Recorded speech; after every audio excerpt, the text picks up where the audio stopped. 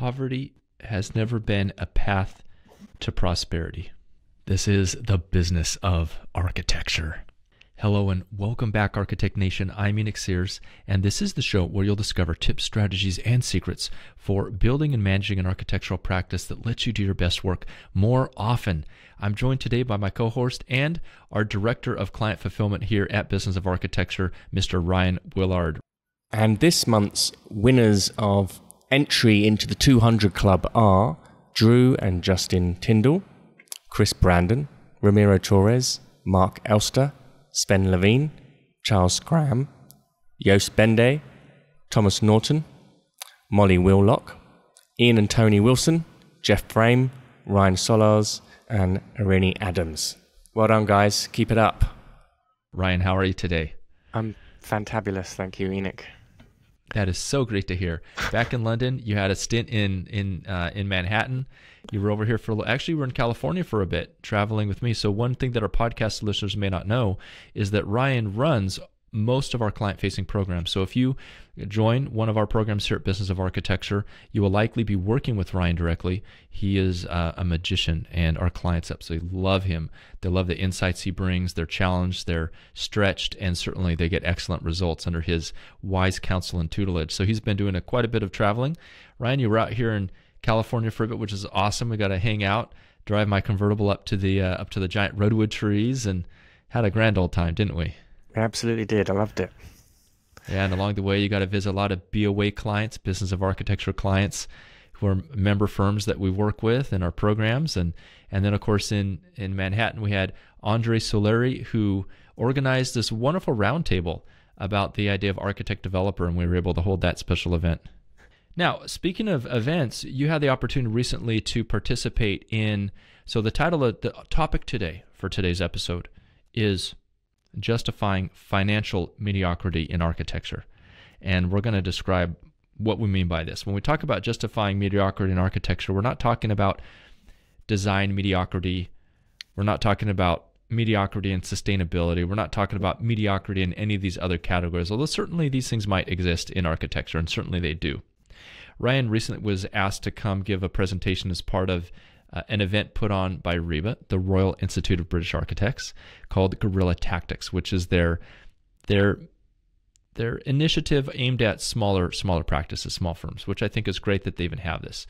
So now, Ryan, when you got there, tell us about your experience, because it was very interesting to see the overall narratives and things that were happening at this event, your perspective, what you shared at that event, the reactions that you got. And really it was kind of an opportunity for you to kind of take the pulse of the architectural narrative, particularly regarding finances and the business of architecture over there in London, the UK. Is it primarily London-based practices, or do you have other practices that travel to go to an event like that? There would have been practices from all over the country that would have come, but the architecture scene in London is very London-centric. I mean, in the UK is very London-centric, so yeah.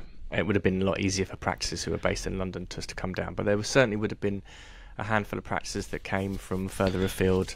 Again, it's not like the US where it takes 18 hours to get somewhere by car. It's exactly. a lot easier to travel around or come down from another city on the train. Now, what did RIBA ask you to come in and speak on, and what did you end up speaking on? So the way that this particular event works is that it is curated by a kind of guest, if you like, who's another architect, and the RIBA kind of facilitate it and sell tickets and have it on, if you like. They do this initiative every year, and so I was invited to give the keynote to kind of open it up, and I was asked to inspire the audience. So when I was first asked to come, I with the RBA team. Part of the brief, if you like, was to inspire and to kind of prep the audience for the wonderful speakers that were going to be participating throughout the rest of the event. There was a discussion at the very beginning where I was asked to make it okay, and I'm paraphrasing here, so I apologize if I don't get the accuracy, but this is my interpretation of what was said. Okay, was that it's okay not to grow. That was the message. okay, to They validate. were barking up the wrong tree. They were validating it's okay not to grow. So it's like telling Elon Musk that it's okay not to launch rockets to the moon. Exactly. And at the time, I said, when you say it's okay not to grow, do you mean that we can redefine growth for ourselves as individual practices and understand what success looks like in an individual practice? Yes, that's what we mean. Okay, fine. Now, the event was very well curated. There were some great speakers and some good insights of practices of what they're actually doing, and there were some good details and good practical resources and examples. I think that's what I liked the most about this particular event, is that it's real practices talking about what they're actually doing in their business and how it works, and kind of opening up the hood of the car, if you like, and showing a bit of the inner workings. Fantastic, great. The thing that I would be critical of it, and what I wanted to talk about and how I kind of opened the event, was very simple, was that architects need to be focusing on money. That's it. We need to focus on money. We need to focus on making profit. That needs to become a priority in every single person who dares to open an architecture practice. And I want to pause you there, Ryan. Here's my suspicion, and you tell me if this is correct or incorrect, but my suspicion is, well, first of all, there's always the unsaid that's behind the said. In other words, whenever someone says something, there's always something that someone else is thinking about. My suspicion is that if you said that, even right now on the podcast, when you said that architects need to be focused on money, there may be some people who their mind instantly goes to, that means they shouldn't be focused on the architecture. They shouldn't be focused on delivering good quality for their clients. So let's make a distinction there. Is that what you're saying, Ryan? Are you saying that we should focus exclusively on the money and forget the clients and forget the architecture? Not at all. Not at all. What do you mean? So what I mean is... Let me ask you this. Can you confirm or deny that this is a narrative that people generally pick up when you say this? Because you said this at the event. What's your opinion on how people took that or take this statement? In general, when I say this statement, or when I talk about focusing on profit, people often look at me as if I'm some kind of greedy capitalist who's looking to make a quick buck at the expense of everybody else, or all those interns who are working late into the night. Oh, wait, that already happens and it's industry standard. Oh, interesting. Yeah, exactly. Or that I'm advocating that architects do terrible work and pursue projects that are of poor design quality, or that you focus solely on serving the rich and the high net worth individuals of the world, and by proxy, when people say that, they assume that all work that's done for wealthy people is disgusting, outlandish, in poor taste, gaudy, and it's not what the world needs. Okay, so I've even had people, architects I admire, who have written to me or DM'd me on Instagram, who have said, you really shouldn't be talking about architecture, you should be talking more about beauty and form, or go back to conversations about architecture and design. I've had... Wait, you mean that you shouldn't be talking about money, or what do they mean? Yeah, you shouldn't be talking about money. You shouldn't be talking about business. Yeah. Okay. I've had in an Instagram post a little while ago, when I was talking about this very topic of how architects need to be focused on profit, or how we can make more profit in our businesses, there was an accusation that I was somehow promoting that architects get involved with projects like, I think it's called Bibby Stockholm. Okay, and a Bibby Stockholm, I don't know if you know this, it's basically like a giant floating porta cabin for immigrants and refugees. Okay, so when people try and come into the UK and they're stopped at the borders, they get temporarily housed in one of these big floating barges, and it's a pretty bleak environment. And I was quite offended that somebody would even assume that I don't Ryan, follow. you probably killed puppies, and you probably used to saw the heads off of Barbies when you were a child, didn't you? It was so ludicrous. It was such an absolute ludicrous statement that with that particular person who wrote me that, and they accused me of a whole load of types of prison types of projects, or just projects that had a little moral compass to them, that's what I was insinuating that architects should be doing. And I mean, I wrote medieval torture dungeons, things like that. I mean, that's where let's face it, that's where all the money is. I was advocating just setting fire to stuff, and it was ludicrous. It was a ludicrous set of accusations, and I was very firm with my responses. And again, this could be the topic of another podcast. But I would say that, number one, project like Bibby Stockholm probably doesn't even have architects involved in it. It was designed by engineers for a very functional purpose, and if an architect had been involved, or should have been involved, then it would have been a much more humanistic approach. And it's exactly why architects should be focusing on profit, so that they've got profit, so they can direct their attentions to designing proper, carefully thought out projects. The accusation there was that profit hungry architects are responsible for appalling housing that exists. What are you talking about? Appalling housing exists now, and most architects are not focused on profit. Yeah, exactly. And because they're not focused on profit, guess what? Developers don't like hiring them to do the architecture, so they don't, and they just do cut and paste, repeat, and we get vast swathes of terrible housing across the planet.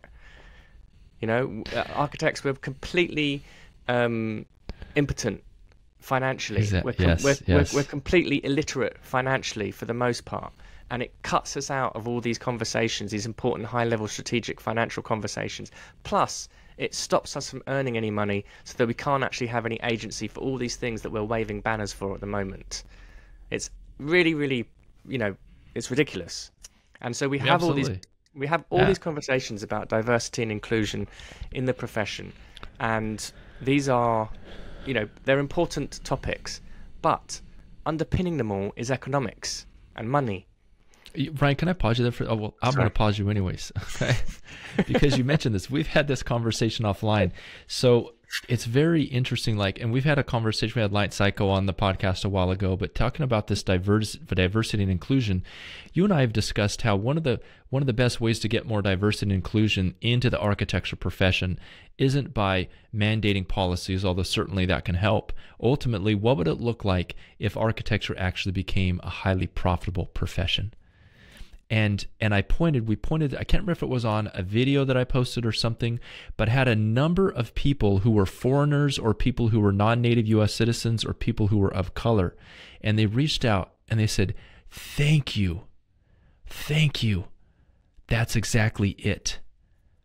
I came from an environment where I didn't have money, and certainly I want to do good architecture and I'm drawn to the profession, but at the same time, to me, making money is important. So now here at Business of Architecture, Ryan and I have decided to take a very, very controversial stand. And we're probably going to get a lot of backlash because of this controversial stand. Very controversial. I mean, Ryan, we're really putting ourselves out here on a limb. And the controversial stand is this: architects can be wealthy. And not only can they be, but they deserve to be. Now, I say that tongue-in-cheek, but isn't that interesting that would be such a controversial position? Where are we at as an industry when the concept of making money becomes so inflammatory and controversial that Ryan and I become iconoclasts of the architecture industry simply because we say architects deserve to be paid handsomely for the work that they do? It's bonkers. It is. It's absolutely bonkers that this is the state. So we do need to hold the mirror up and be very honest and truthful about what we're doing as an industry. And individually, look, the RIBA, the AIA, they're going to do their bit, but they've got a different function to play, quite honestly. And it's us as individual architects and practice owners to get intelligent about making money in the profession. And that is one of the most active things I think you can do if you want to make a stand on these types of topics. Then make your profession wealthy. Make yourself wealthy. You don't have to do it at the expense of other people. Okay, and if that is a belief that you have, that you can only get wealthy through exploitation or the expense of other people, then there's some work to do. Right? There's a whole mental mess there of false beliefs that are probably not even your own, that you've inherited from somebody else. Maybe your family, maybe other architects, okay? But they're massively unhelpful. And the chronic financial position that the industry finds itself in right now, where it is one of the most easily exploited professionals on a job site. You know, you'll often see these kind of headlines that are talking about, you know, in the UK, it was a little while back, there was a headline that was, architects, the least paid person on the construction site, okay? And yeah, we've allowed that to happen because we haven't focused on money. We haven't focused on money. And it is not a problem to focus on money or to make the profession a profit with purpose centric profession. Okay? Exactly. So Ryan, to make you it get a in money there. focused profession. So you walk in there. Okay, so what did you end up speaking about when you walked into this event? Well, Guerrilla Tactics. Precisely this. And Yep. the call, if you like, was number one, for us to focus on profit and money. And I started off the conversation by discussing all the current problems that we've got in the industry in terms of lack of agency, and just using some of the statistics that come from the RBA themselves, beautifully compiled and curated and very thoughtfully laid out and diagnostically, you know, pulled apart, if you like, presented statistics on the state of the profession. Okay, the companies that put those together, they're amazing. They're absolutely amazing, but they make for very sad reading. Right? When you've got a situation in the UK where you've got sole practitioners, on average, taking home £25,000. Wow. What on earth Now, are you doing? £25,000 is a king's ransom, though, in the UK, right? Oh yeah, you can live like live like a royalty. Exactly. You can just Beautiful. No, Beautiful. it is incredibly hard to live on £25,000 in the UK, and certainly in a city like London, it is just above livable wage. That is diabolical. That is unacceptable. That is unacceptable. Well, I mean, let's face it. I mean, it doesn't take much to become an architect, so I think the wage reflects the skills and experience of the architect, right? I mean, just a couple months in a trade school, and you can have an architectural stamp and go out there and start designing skyscrapers, right? You can buy them online. Exactly. For next to nothing, or do it's no wonder. There are video playlists on YouTube that help you become an architect. There you go. Exactly. Absolutely, right? It's an enormous amount of energy. Everyone listening to this knows and appreciates the huge resource that goes into becoming an architect. Huge resource. And the love. The love, the sweat, the tears, the pain, the money that either you put in or you borrow or your parents put in, the time. You know, these are the formative years of your life where you could have been out actually earning money in whatever career you chose, and you're not. You're still studying at university, which is kind of warping our minds in a certain direction, sometimes for the good, sometimes it's making us even more detached from economic reality. And at the end of it, you come out with this huge, you've invested this huge amount of resource into, and then look at the reality of it.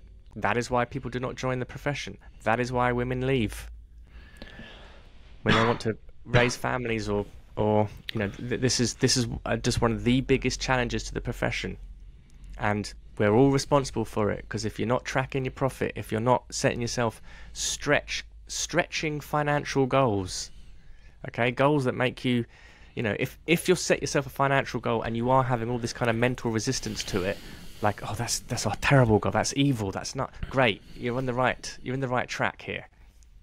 Okay, because then at least you can start to become an observer of all of the mental friction and resistance and start unpicking it, because it's lies. It's not exactly. real. I mean, on one of our client calls earlier today with our design council group, which is our highest level of architectural practice owners that we work with. When I say highest level, I mean most financially successful. They have large teams doing quite impressive projects, but doing great work as well. And one of these owners shared his kind of short-term financial goal, which was to hit $1 million. And there are people on this call that are bringing home $1 million. One of the previous podcast episodes, Ryan, that I did recently was with an architect, and I asked him how. He told me that he brings home $500,000, and he's like, but he says, I'm not going to say that on the podcast. He's like, I can't. He's like, I'm actually embarrassed to reveal it to other people because it makes for awkward conversation, right? So, okay, so you're there, you're at this event. How many people showed up to the event? Was it a group of 30, 40, 60? Probably about 200 people. Oh, quite large then, 200 people. So you get in, you get them riled up talking about this idea that architects deserve to be wealthy and that wealth and good design are not contradictory. They're not on opposite sides of the spectrum. Absolutely. Being highly compensated. I walked them through the evolution of an architect, the free architect journey. Oh, beautiful. From becoming, the artist all the way to the investor. And one of the things I introduced was a new benchmark. Okay, now this is something that we're so used to talking about. We've had podcasts on it. But when we introduced the idea of a new benchmark, and that perhaps the benchmarking systems that we've been using in the past, that the RIBA produced and the AAA produced, well, we're actually benchmarking ourselves against a low-performing industry. Like a poor-performing industry. If we started to benchmark ourselves against lawyers, what do you think is going to happen? Or we benchmark ourselves against any other kind of profession, or if we benchmarked ourselves against academics, I don't know, then we might be in the same. I think we might have one up on them, and wedding photographers as well. Academics and wedding photographers. All right, Ryan. So now you saw something interesting there, which was, and you mentioned this earlier, which was like this defending the mediocrity, justifying financial mediocrity in architecture. Tell me about that. How'd that come up? What does that mean? So first of all, just going to go back to the benchmarking, okay? Because there was interesting after I'd given the talk, and there was a lot of people that were intrigued by it. They were like, "Wow, we've never seen anything like that." And then there was other practices that were saying, "How? How is that even possible?" So both of those reactions are totally expect and I think are great. At least someone's looking at it and going, "Wow, I've never seen anything like that. How is that possible? Wait a minute, this isn't what the RIBA or the AIA has been telling us before. We've been looking at what other underperforming practices are doing." Okay, so fine, great. I'm glad that was a bit of a surprise and a different benchmark. Likewise with the idea of making 30% profit, where the industry has very much become resigned with, 7 or 8% profit on 10, 11, 12 if we're doing well. Okay, that's all too common, something that's just accepted as normal. Now, the justifying the mediocrity, there was some very good Q&A sessions that came up afterwards. I wasn't invited to speak on the Q&A sessions. I don't know if I'd. Why not, Ryan? I don't know. I like to think it was because I was a troublemaker, but I don't think it was. I think it was. You just got overlooked. I don't know. But I did find myself in the audience listening to some of the answers that the practice owners were giving, and having a very visceral reaction of no, that is not how I would answer that question. There's a different way of looking at this. And one of the questions was about can profit and growth, or being focused on profit and growth, can that cause problems, or doing it too much, can it become a really bad thing for a practice? And everyone said absolutely. You've got to be careful when focusing on profit and growth. Let's face it, those bags of gold become quite heavy. Yeah, you could strain yourself. You don't want to make too much money. And what are some of the other negative? Paper cuts of counting all those dollar bills or all those pound notes. It's just when you look at your phone and there's too many zeros. on the It's app quite stressful. strains the eye. Quite stressful. Yeah. So, I mean, I get it. 100%. Let's steer far clear from any sort of profit. Yeah, I mean, a more honest answer would be it's difficult to deal with you might have to deal with the guilt of being wealthy when loads of your contemporaries are not making money. Okay, that might be something that might have been a bit more of an honest response, but I found that not a very good answer. And if I was there, I would have said no. Like, we got to grow up here. Nobody in this room, nobody who's running any kind of architecture practice except maybe AECOM or Gensler. Okay. Oh, you're going to throw Gensler under the bus, huh? Okay, all you Gensler listeners, here we go. No, AECOM. These guys, those guys are at the level of kind of corporate, of being a corporation. They're big organizations. Oh, I see what you're saying. I thought you were going a different direction. I thought you were about to call out the giant greedy behemoths of the industry. Right. So the idea that, the profit often gets a bad name when we look at large corporate organizations that have been operating in a very short-term set of cycles, trying to please stakeholders, and they've got themselves into, they haven't been aware of what their relentless profit making, and this makes poor business sense. I've heard of many organizations who the only way that they could maintain their promises to stakeholders and to shareholders of continued growth is to acquire more businesses, and they go on this rampage of acquiring businesses that they've got no idea how to run and organize. And whilst for the first year the profits increase and the growth increases, give it 2-3 years later and it's very irresponsible. And it's long-term very dangerous and difficult, and it causes a big mess and businesses, and then thousands of people lose their jobs, and the repercussions are far worse. And so we see those kinds of narratives coming out and seeing, but we're not talking about unrelentless profit making like that in architecture. We're small businesses. Even the biggest businesses like the Genslers and the AECOM, they're still small organizations when we compare them to Fortune 500 companies or corporate world. A small business usually is defined of anything under about $30 million pounds in turnover, which would include pretty much every single architecture practice that you can imagine. We're a small business, so we don't have this worry about unrelenting profits. We don't. We have a problem of not focusing on profit making.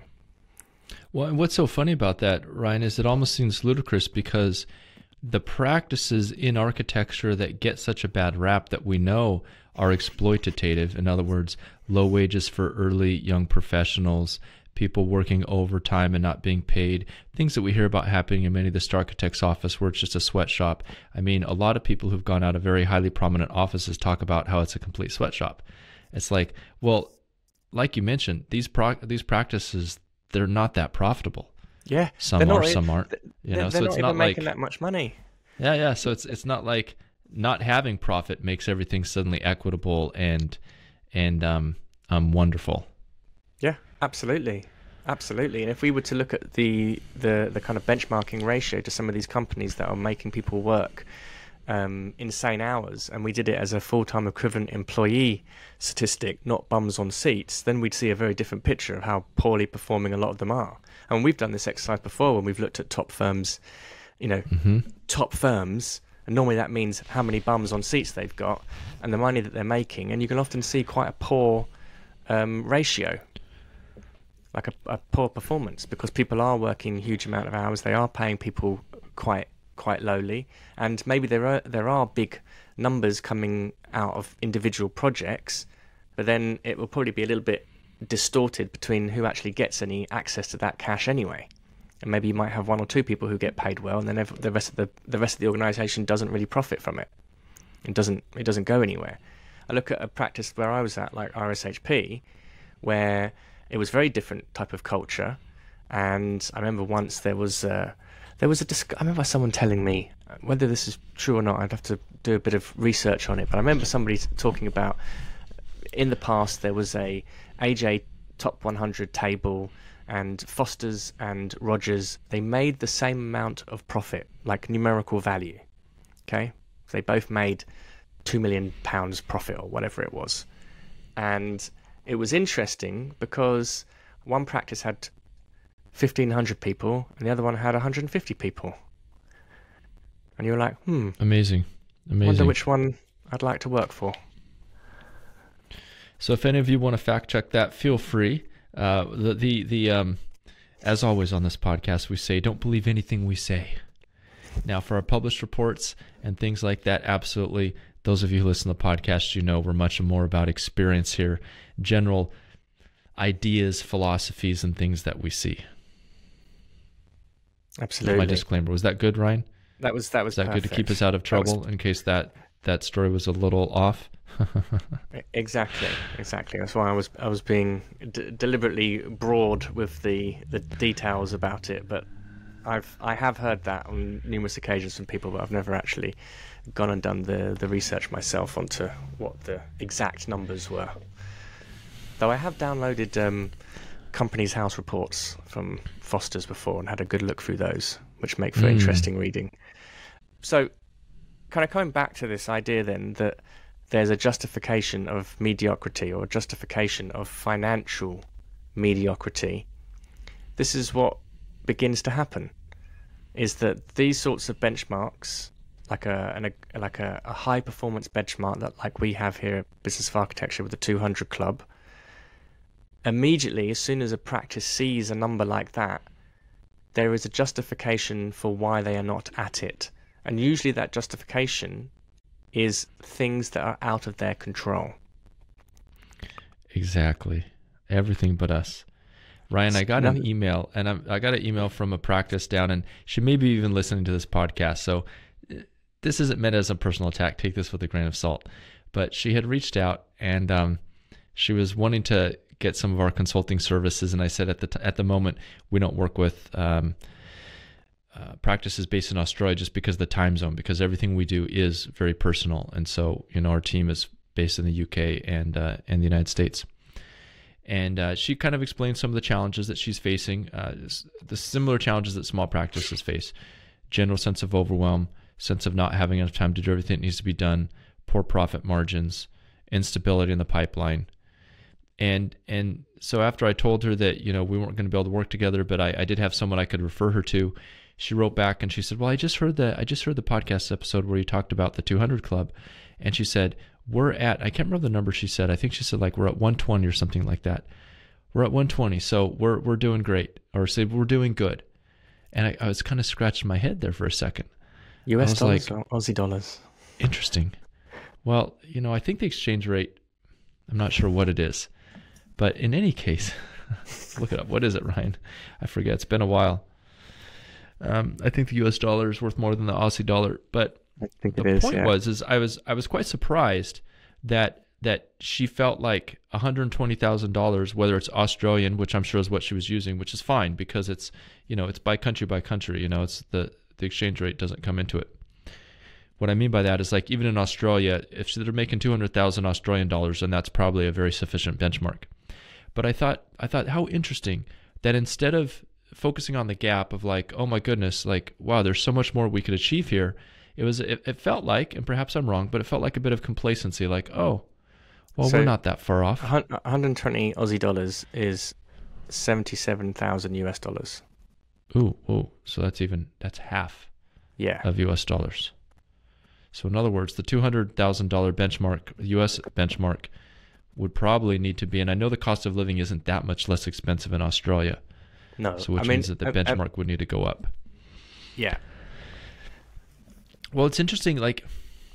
I mean, normally the way I phrased it yesterday in the UK was, I stick with the 200 Club, but it's 200,000 US dollars, and which equates to 160,000 pounds in the UK. But the 160 Club doesn't have as good a ring. Same ring. It doesn't have the same ring as 200 Club, so we keep it with the 200 Club, but it is 200,000 US dollars, but then converted to your local currency. Yeah, here at Business of Architecture, we talk about something foundational, which is called the code. And the code is simply this: stop lying. That's the code. Stop lying. Stop lying to yourself. Stop lying about your business performance. Stop lying about what's really happening. there's a lot of lying happening. So for instance, it's easy and it's natural as a human being to ignore the signs that we are underperforming. It's uncomfortable. It's not good news. We don't want to hear it. If I look in the mirror, I may tell myself the story, well, my weight's not that bad. I have a friend who's a foot doctor. You'd be surprised at when people finally decide to see the doctor. Like literally toes are already falling off. Their entire foot is gangrenous. And he tells me, he's all, Enoch, I don't get it. How could they not come in sooner when they start to show the first signs that their feet are basically starting to slough off? Well, Enoch, that's quite a gory analogy. But is it really? Isn't that what we do financially in our practices and what we've done so long in architecture? Ryan, I was having a sales conversation earlier this week with a couple of gentlemen who reached out to me about working with us. They'll remain nameless. But it was interesting because there was an owner who was older and then there was someone who was younger. And the older gentleman, every time he talked about something that wasn't really working well in the practice in the past, maybe extended hours they had to work, maybe inconsistent pipeline, maybe taking a loss some months, or having a gap in the projects that came in, he very quickly followed it up with some sort of statement along the lines of, but it always came back, or that's just what to be expected, or you know how the industry is, or it was a lot of justifying mediocrity, which is exactly what you're talking about. Mm-hmm. So I thought it was so interesting. And so as we talk about this concept with you, our listener here, we just want to kind of put out a bit of a question to you, have you think about it right now, which is, have you seen this either in yourself, or what's your opinion on this? Is this something that you think architects have? Now, I have a brother-in-law who's in the cryptocurrency industry. Before that, he worked for a large stock exchange and in the sales department. Anyways, he has a great saying. He talks about the idea that human beings have what he calls mind viruses. And I love that idea, a mind virus. So Ryan, you mentioned that in architecture, we have a lot of financial beliefs that we haven't even necessarily created, that we've just taken on without assumption. This is what we mean by mind viruses. We've taken on the belief that was handed down to us without questioning it. And I find that a lot of architects who've been in the industry a long time don't even question that things could be different.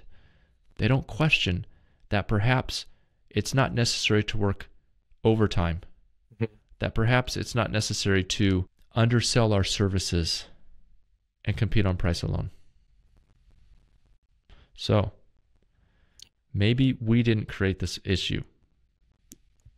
You listening, perhaps you haven't directly undervalued your services. Maybe you're not part of the problem.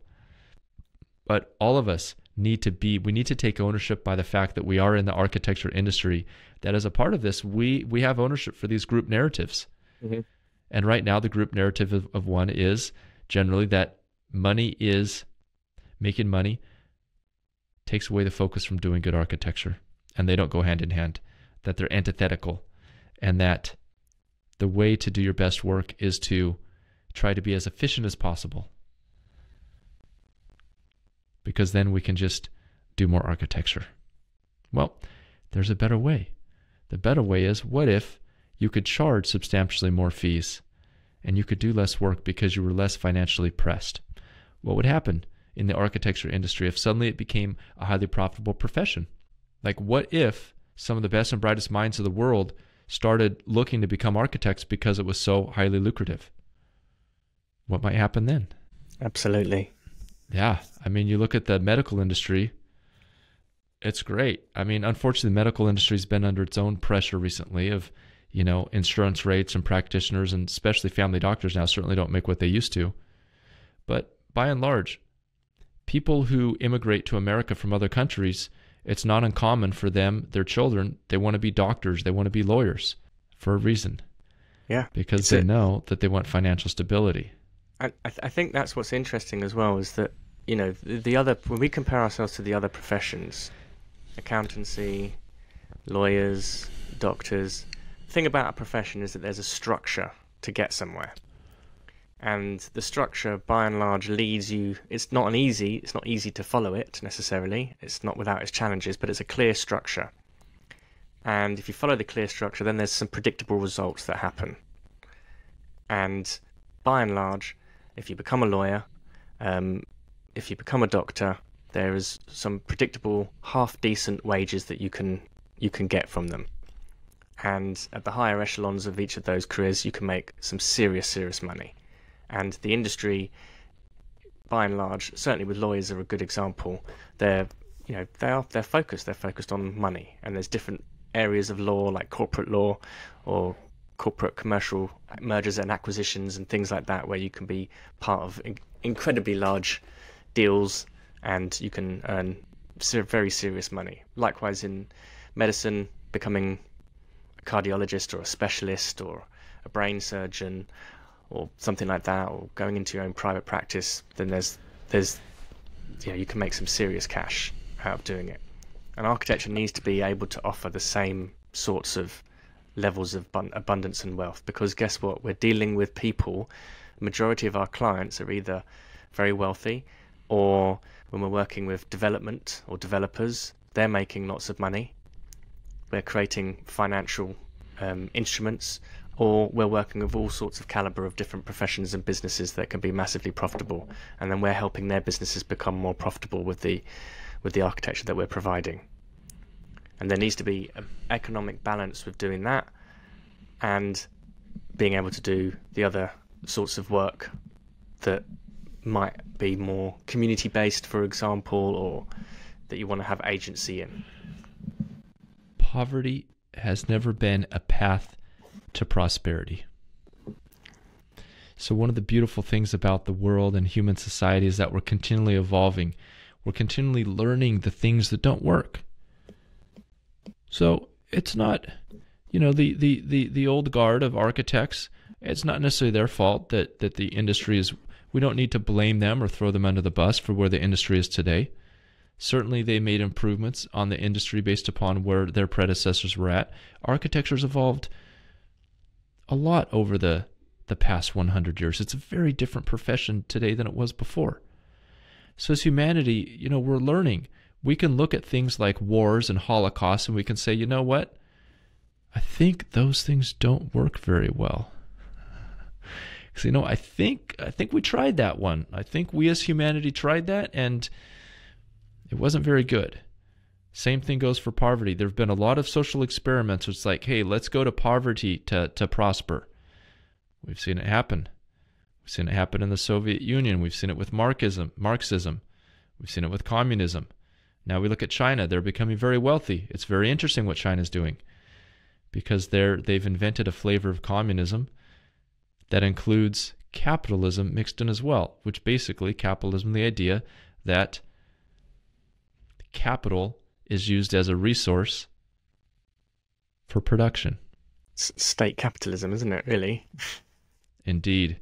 And I'm certainly not holding it up as a bright shining example of what to do, because in terms of their civil liberties and things that happen over there, from what I hear about human liberties, that's a whole nother question. But the question we're asking here is that we'd like to question is this narrative true? Is it true that architects must shun wealth, that architects must eschew profit to be able to be morally aligned and ethically aligned with their values? Or is there a space for profitable and purposeful architecture?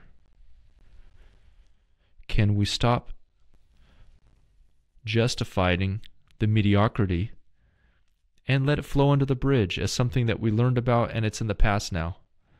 And we're moving on to a brighter possibility for the wealthy architect and the impact that they can have in the world. And that's a wrap. Oh yeah, one more thing.